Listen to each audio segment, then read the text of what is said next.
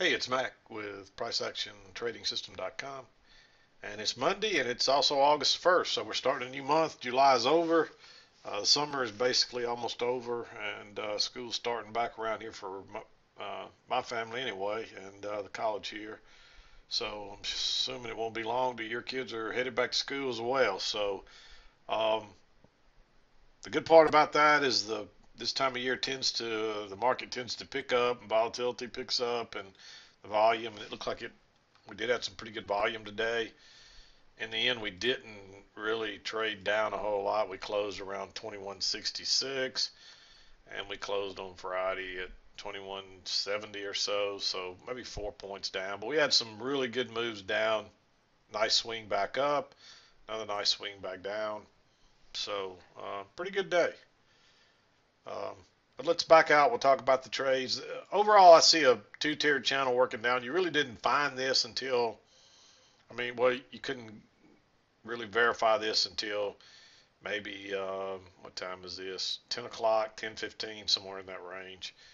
Um, you should have had that trend line drawn across these swings here just in case. And you might have had to adjust it a little bit. I originally had it a little bit lower like so. And you can see I had adjusted just a little bit right there. And when you adjust it across those closes there, it fits right across those. So it worked out good.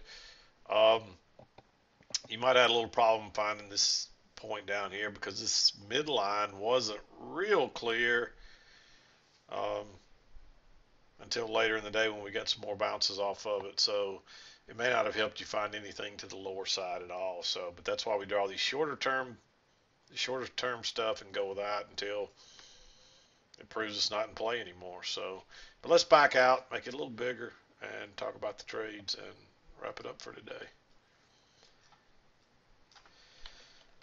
When I came in, we were working down, clearly working down.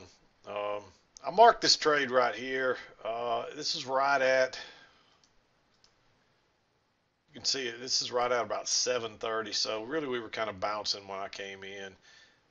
But again, you draw those swings off those first two, or you draw your trend line off those first two swings there, and that set this up perfectly. There's not really a good trend line. It's hard to say where the trend line is here.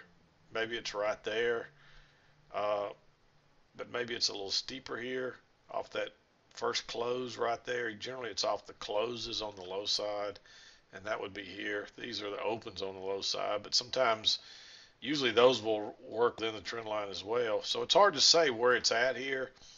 Um, but the reason I like this trade regardless is this is a little congestion, so it's a failed breakout either way, but it confirms this trend line. That's your first two swings, and this turns down right off the EMA and the trend line. And when you get the EMA and the trend line together, it's like a double whammy.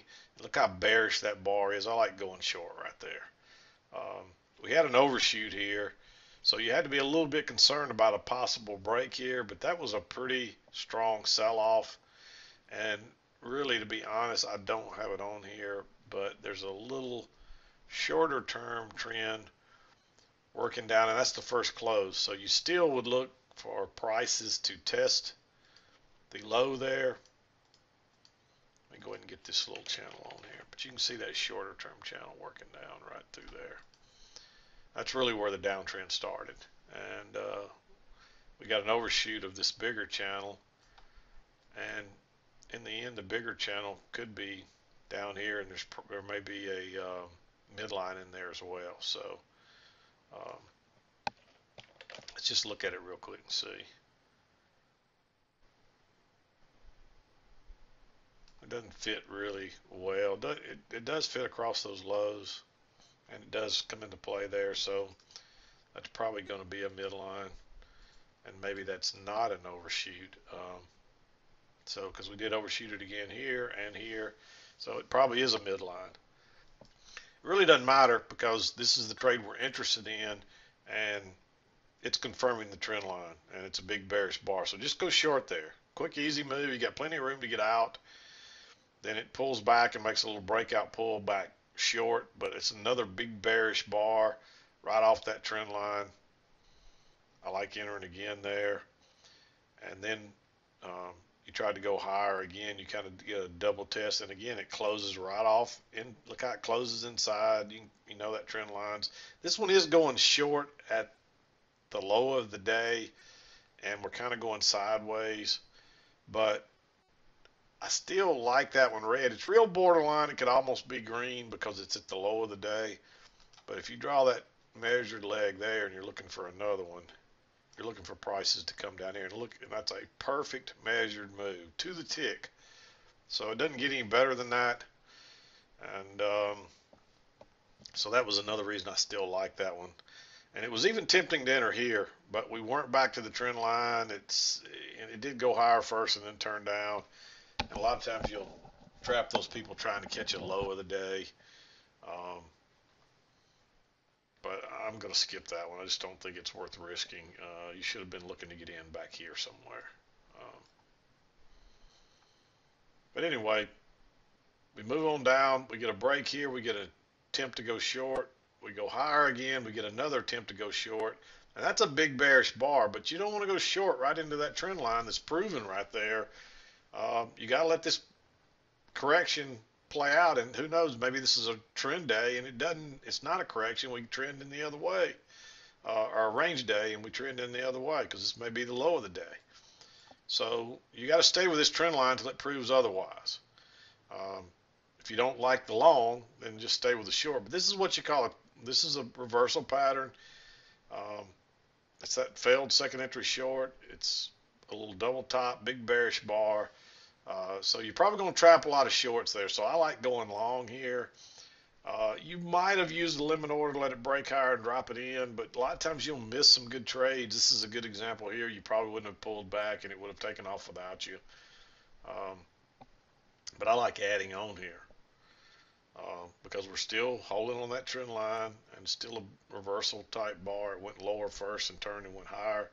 So they trapped the shorts out here, and if it goes higher, they're probably all going to run for the door, and it does, and it's a nice. It pulls back to the trend line again here, but you got to go long right into that high. It's just it's a first entry. There's a you got to be worried about the trend line here. It's working down.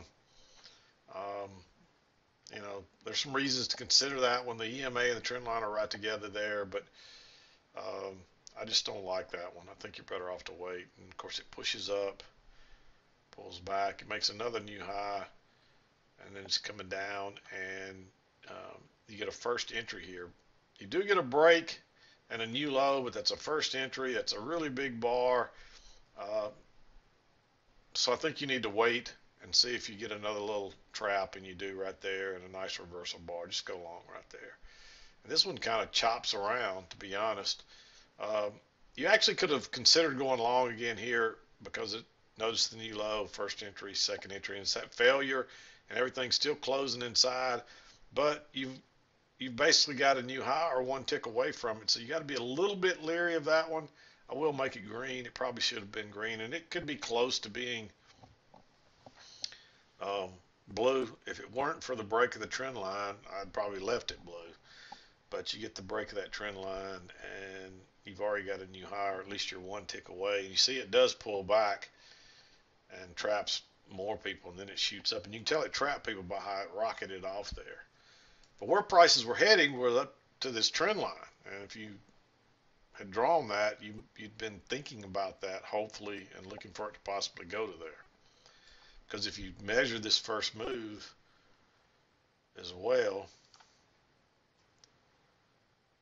I'd say that's your first move, and there's your correction. So that puts prices up here, and that would have given you a target as well. But notice we can't get there because the trend line's here, and we run into it and it sells off again. And this is a big sell-off, a huge sell-off. There was some news that came out about 9, but I don't think this probably had any effect, and I haven't looked at anything since then. It doesn't matter. You were expecting it. You should have been expecting it to turn down here. We did have a break, a couple of legs up to a new high, and it's pretty much two measured legs. One leg and then another leg, and there's actually two legs in this first leg. Push up, pull back. So there's a couple legs up to a new high, and then you get this big bearish bar. So it's a pretty big bar, so I would let it break lower probably. You could have used a stop there, but I would have let it break lower and put a limit order maybe where it would have triggered off this bar back here, just to get a little better entry close, a little further away from that EMA. Wouldn't have mattered. It would have worked either way. And notice this, there's two measured legs down, and we don't get a push higher here, but this still is a two legs down, so you can treat that like a failed second entry long. Because it did try to go up again. It just couldn't break higher because of that trend line. And look how bearish that bar. You may not have got in that trade. Once it takes off like that, at least put a limit order there and see if it'll pull back to where you would have gotten filled anyway. It may be doubtful that you did. So hopefully you got in back here, and you would have survived if you did, because it would have pulled back right here and filled you and then gone lower, and it never came back again. So you'd have a runner here, and you could have played this whole move down. If you got in here, it may be a little different on your chart, but that would have been really hard to get in on my chart. It may be doubtful that you entered that trade. If you didn't, there's no other entry all the way down, just the bottom falls out of it. And really, we were looking for prices to come all the way down to here, but it bounces here. So, but there's a reversal pattern. I wouldn't have taken it till here, but notice your new low, and you get a first entry, and there's a second entry short there, but you got a lot of bars stacked up. It's right into the EMA.